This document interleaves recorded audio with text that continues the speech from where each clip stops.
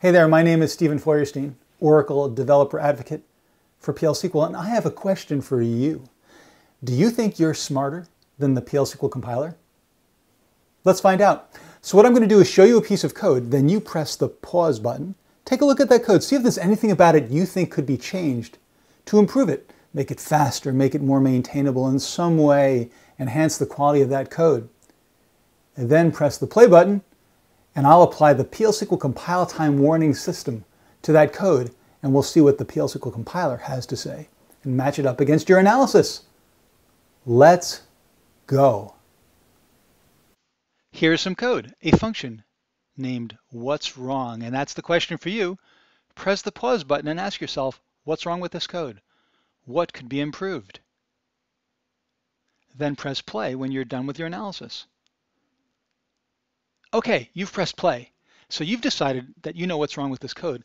Let's find out what the PL/SQL compiler will tell us. Now what I'm going to do is enable warnings in my session. And this now will enable the compiler to not only tell me when there are compile errors, but also to give me feedback on how I can improve my function.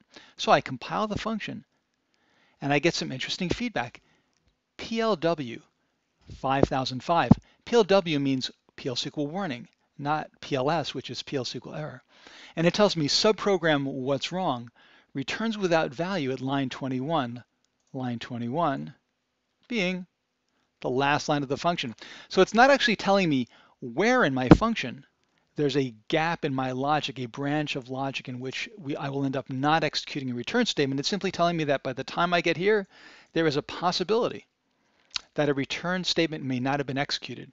And then I will get a function returns without value error at runtime, which is a pretty embarrassing error. Now you probably were able to figure this out. Notice I've got a return here, a return here, a return here. No return here. And that's what's being caught by the PL/SQL compiler. And in simple little programs like this, it's not hard to find them by yourself, but oh boy, in real code with hundreds or thousands of lines, it can be very difficult to sort it out. So in this case, the PL/SQL compile time warnings system tells me automatically if I have my warnings enabled. Did you sort it out? I hope you did. If not, or in any case, I encourage you, if you're using SQL Developer or any other tool, to automatically turn on warnings, which you can do inside the PL/SQL compiler preferences of SQL Developer.